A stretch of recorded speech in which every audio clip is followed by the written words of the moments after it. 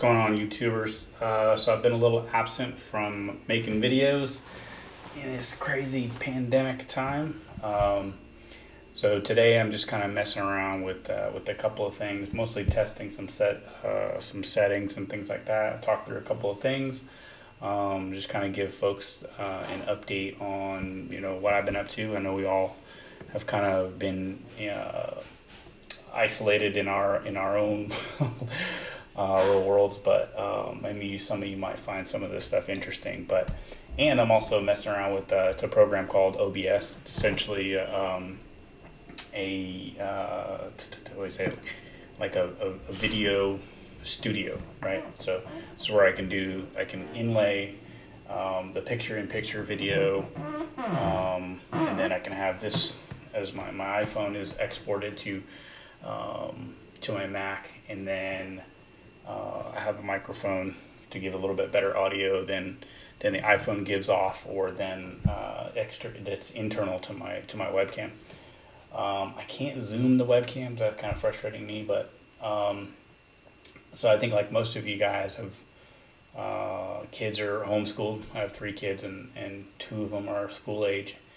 So my wife has been struggling through that, and then working from home. I typically work from home since I retired from the Marine Corps, but now it's a little bit different because I'm not doing a lot of traveling that we typically do, and so projects that were kind of put to the wayside have been picked up, and we've caught a little bit of momentum, right? So since, let's see, let me try this. I'm gonna kind of like a screen share thing.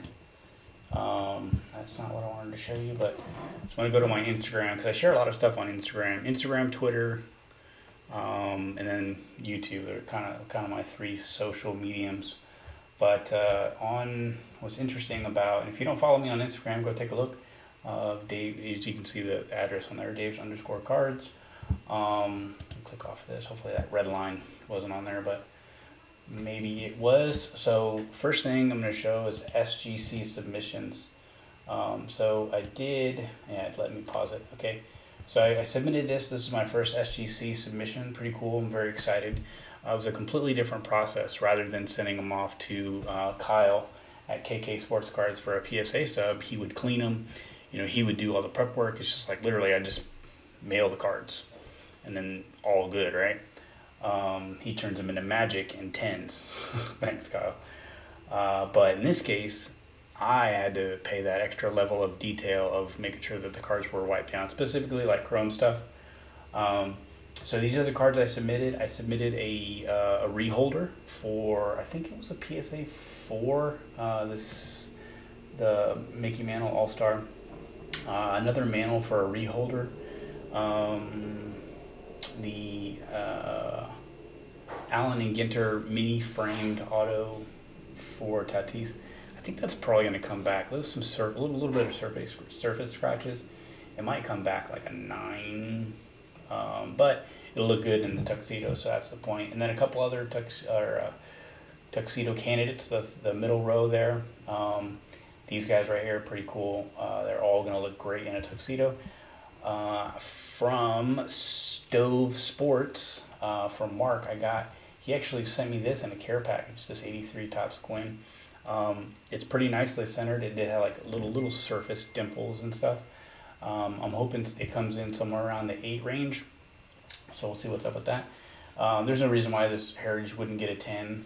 If you watch one of my PSA reveals, I got an 8 back because it had like a fingernail line indent right through the card. So that is not the case on this one, and this one should be solid. And then there's no reason why this one wouldn't get a 10. It's in really good shape, and that's why I chose it. Out of the ones that I had like 20 to choose from. I'm way down now because I sold quite a few. I sold about 16-ish of these. Okay, so that was my first sub. I'm about 7 days into that one, and this was, oh darn it. You know what? I guess I didn't get it on there. Let's see if I have it. If it's on. Alright, so I'm going to have to post a picture of my second sub right? So let's go to PSA. So these are previous PSAs. So this is still out at PSA, right? This stuff here. Oh, I'm sorry. No, these came back. Came back, came back, came back. This one's still at PSA with the exception of the trout. It came back at 9. But looking forward to all this stuff coming back. Maybe some folks are saying that they have a skeleton crew going in there and working on some stuff. So hopefully that stuff comes back, or you know, whenever they're able to get fully back to work. And then this submission is there as well. See lots of stuff in there. Working on the rainbow for the Chris Paddock rookie card out of 2019 Topps update. I got a beat on a blue. A local guy here in Temecula, California is gonna trade for the blue.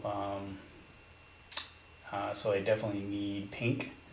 I have a black. I have an Independence Day. I have the clear right here submitted to PSA. I'm trying to think of whichever ones I needed. But definitely plenty more Tatis in this order. Gold refractor. That one's probably going to come back a PSA 9. Had a surface scratch. The vintage stock will definitely be a 9. It has that same corner that all my Tatises have, man. All of them. That corner right there. You know, it's a beast. Gold wave should get a 10. This blue wave, it's got some rough centering. Probably come back at 9 for CJ Abrams. But all this other stuff looks pretty good. I think the clear is going to come back at 9 too. Those are really tough. If you've ever seen any of those acetate cards, the surface issues that they have on them are friggin'. They're pretty tough. Let me see if I can adjust. I'm just playing around with this stuff. So if it gets crazy, make that a little bit bigger.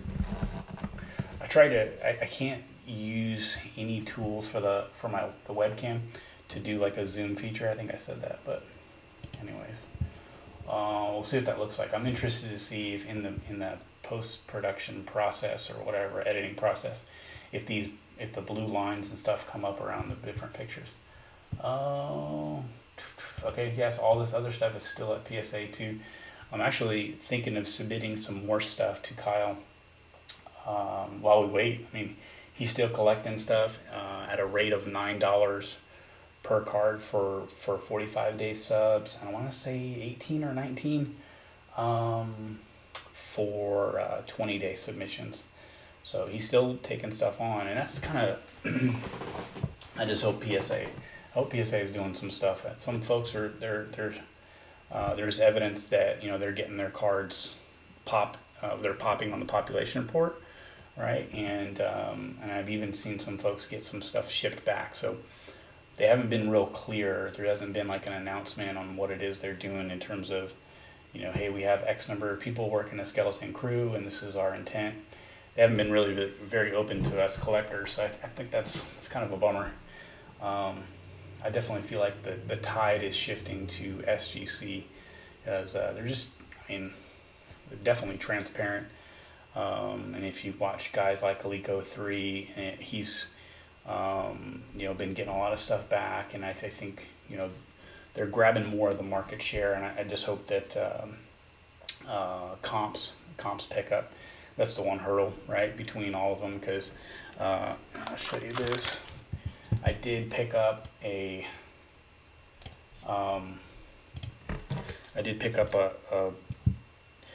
pristine, and I love this card, man. The tuxedo looks great, the shine, right, and then the label, okay. And if you haven't seen an SGC card, like held an SGC card, I should say, the label, you kind of could knock it because they're like, oh, back here looks really, really plain, right? So in a PSA, they have the watermark, right? It looks kind of more like a fingerprint, which is kind of cool. But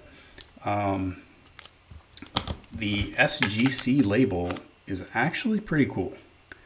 I like that it's a 10 because that it's big like that. And I'm getting more and more used to it, right? That's a bad example because that's not a numbered grade, right? But Let me put that back. So if you have them like back like this, what are we all looking at? What are we all looking at? We're like, if I'm showing you a PSA card, you guys want to know that this is an 8, right? You do. You do. Don't say you don't. Don't say, oh, the card, it's all about the card. Dude, you want to know what number grade this black Tatis rookie is. You absolutely do. And if you say you don't, you're kidding yourself, man. If I were to be like this, you'd be like, dude, what grade is that? Like, you would ask that question.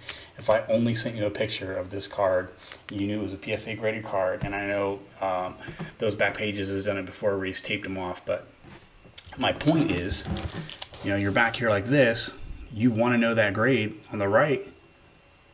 I don't know. What is it? It might be an 8, it might be a 9. Obviously, you know, you can read near mint to mint is smaller font than mint, right? So you can pick it out that way. But my point is this is 10. It's a 10. You can see it from afar. You know that this is a 10. It's just big and it's bold. Some people think it's too bold, but I think it's awesome. Like I was going back to like the watermark, or the background of the actual label itself. It's actually really cool, man. And I think they don't need a hologram. I think there was some, you know, lots of talk about they should put a hologram in the center. I think it looks awesome. It's a very nice case, and this obviously is a gold label, pristine. But so this is a perfect one to show you an example of. But I've looked at this card, man. This card is flawless. It's a great card. It deserved a gold label. So I picked this up on it's a website. It's an alternate to eBay. It's called Mercari, Mercari, M-E-R-C-A-R-I, I think. But I've gotten a couple things from there recently at a decent price. I picked that up for $75. I probably could get a PSA 10 for about $75. So I thought it was a good price. But anyways, that's what I've been up to. Got 2 SGC orders in. Sorry, my chair keeps hitting the desk. 2 SGC orders in. If you don't already follow me on Instagram, check out my Instagram. Let's see, because I don't know my Twitter name straight up. I thought I had it on my toolbar here. Whatever. Yeah, go check out my Instagram. A little preview of it. I know B. Roth hit one of these Owen Miller base autos in his rookie card explosion box. If you haven't seen my rookie card explosion box, man, you don't need to go and check it out. It's terrible. It is definitely the worst one I've got, but the luck can't always be on your side. Oh, look at that! Shared SGC's last, and they're really witty and cool on social media too. You know, they take stabs, not necessarily at sometimes they do direct stabs at other grading companies, but I don't know. I think it's pretty cool. If you've ever followed any of like the Wendy's versus McDonald's like social media stuff, that stuff gets pretty funny. They make some pretty wild accusations and some pretty bold pokes. Mostly I think Wendy's is pretty witty on social media. So, hi Maddie. Come say hi. Hi. Say hi. See the camera's right there. Hi. My name's Madison. Oh, her name's Madison. Yes, it is. So I hope everyone is staying safe. Wash your dang hands. Don't go nowhere. Here in California, we gotta wear a mask. And well, I think specific to my county, Riverside County is where I live. Okay. we gotta wear a mask everywhere we go and stuff. So I didn't get a mask. you didn't get a mask. Yeah, we haven't been having the kids go out, so it's cool. But I think we're gonna like take a drive around and take a look at some stuff. But been watching everybody's YouTube videos. Definitely trying to catch up on all the rookie card explosion boxes that have been happening in the last couple days. I'll look forward to doing some more commenting and watching of folks' videos. I just watched Silver Jackify's rookie card explosion box, and I feel a little bit better about mine. 3 checklists. 3 checklists in 1 pack. Yeah. That was brutal. But it's all good. He did get a relic and an auto though, so he got me, even though they were like $1 each. Probably worth like $1 each, if that. You want to say bye? Bye. It's a pretty simple bye. Yeah. All right. So I hope everybody's staying safe. Be cool. Don't go gathering in large groups and helping this dang thing spread, or continuing to spread. Yeah. Just give it some time. All right, folks.